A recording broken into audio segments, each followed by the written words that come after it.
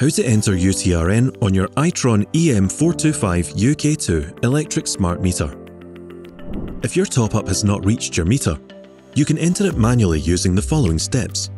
You will need your Unique Transaction Reference Number, or UTRN, which can be found on your receipt or confirmation email. 1. If Main Menu is not on your display screen, press the orange button to begin. 2. Using the bottom blue button, navigate to the Command menu and press the orange button to select. 3. Using the bottom blue button, navigate to Token Entry and press the orange button to select. 4.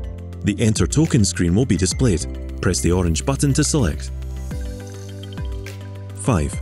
You can now enter the 20-digit UTRN. 6. Use the blue buttons to scroll up and down through the numbers. Then use the orange button to select each digit. The cursor will automatically move to the next box. Continue this process until the full UTRN has been entered. 7. If the UTRN has been entered correctly, it will display Token Accepted and the credit will be added to the meter. 8.